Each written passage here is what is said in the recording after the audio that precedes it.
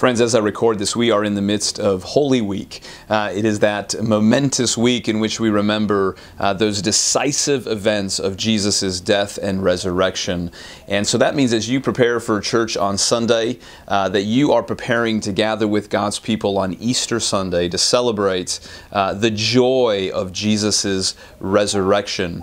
And as we gather for church this Sunday, what we're going to be doing is we're going to be continuing our study in the book of Acts. We're going to be looking specifically at Acts chapter 17, verses 16 through 34, which is this very interesting and revealing passage where we find Paul in Athens engaging in conversation and debate as he's sharing the gospel with the philosophers and others on what's known as the Areopagus, the Mars Hill in Athens. And so it's a very interesting passage for us, and a couple of questions to think about as we come to that passage.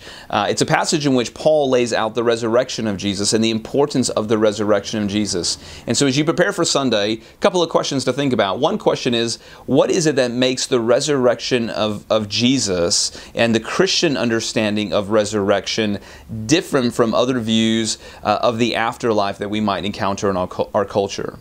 Right? What is it about the resurrection of Jesus and the Christian's view of resurrection that makes it different from other views of the afterlife which we might encounter in our culture? And then a second question to think about is, what is it that the resurrection proves? What does the resurrection of Jesus prove? Why is it important? And so as you read through Acts 17 in preparation for Sunday, there's a couple of questions for you to think about as well. And let me give you one more encouragement as you look forward to Easter Sunday, and it's this. Will you think through and pray and then invite someone who's not a Christian to join you for church on Easter Sunday?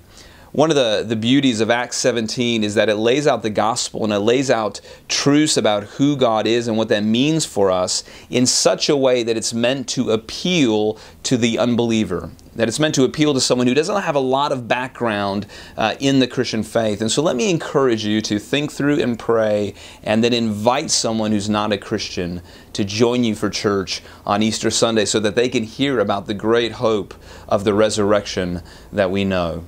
And friends, as you walk through this Holy Week, I pray that the Lord will bless you this week. I pray there will be a special week for you as you take some extra time out to reflect on this last week of Jesus' life and all that it means. I pray that it would stir your affections. I pray that it would illumine your minds. And I pray that you would find much encouragement and conviction and motivation for your Christian life as you remember God's love for you in sending His Son to live and die and then rise again, that we might have life and then we might know Him and enjoy Him forever.